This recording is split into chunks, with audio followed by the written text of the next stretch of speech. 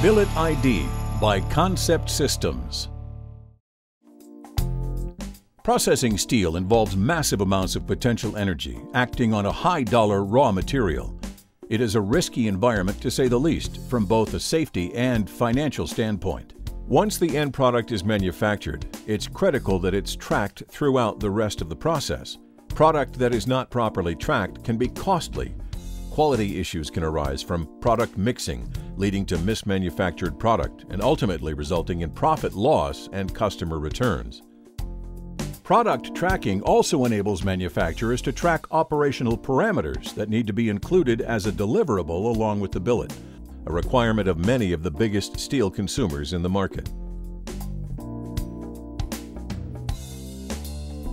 Billet ID is a robotic tagging system that eliminates the risk of losing track of billets in the manufacturing process.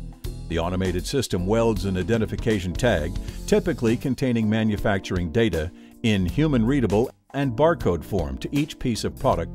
As the billet is conveyed from the caster, a laser scanner generates a 3D model and tracks it across the conveyor. In this fashion, the robotic tag applicator can be dispatched to reliably attach the tag, regardless of orientation and rotation, and can even handle dissimilar product types.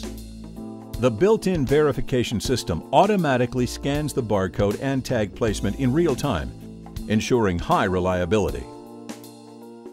Billet ID is the most flexible system on the market, integrating with the existing line, typically without mechanical modification, and capable of tagging billets, blooms, blanks, rounds, and slabs. It can also be configured to tag bundles of product with shipping tags. Billet ID can be integrated into an existing track and trace system, or can be delivered with a solution developed by Concept Systems.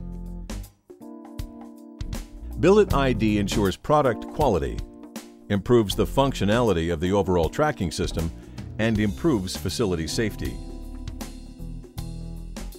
To learn more about Billet ID and robotic automated solutions, contact a Concept Systems sales representative today.